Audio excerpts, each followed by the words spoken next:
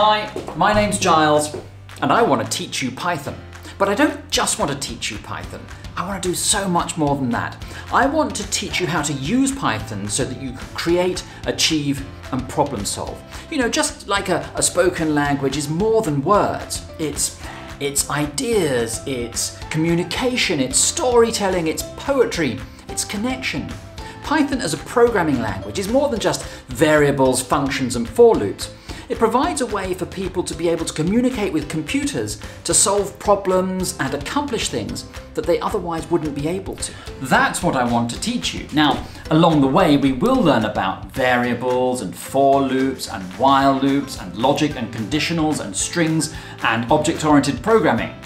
But always with the understanding that these are tools that once mastered will help you to become good at programming so that you can acquire this problem-solving superpower of coding in Python. Python programming is a skill that you learn by doing, and not by watching somebody else do, which is why throughout the course, right from the start, there are numerous problems that I ask you to solve, and then we work through the solutions together. I really want to teach you how to think computationally, because that's how I think you'll achieve the most with Python. I've tried to create the course that I wish I'd had when I was learning. And it really is a very good time to be learning Python. It's one of the most popular programming languages in the world. It's one of the fastest growing languages in the world, and that's due mainly to its use in data science and machine learning. It really is a very desirable skill to have, and it's a skill that I'd like to give to you.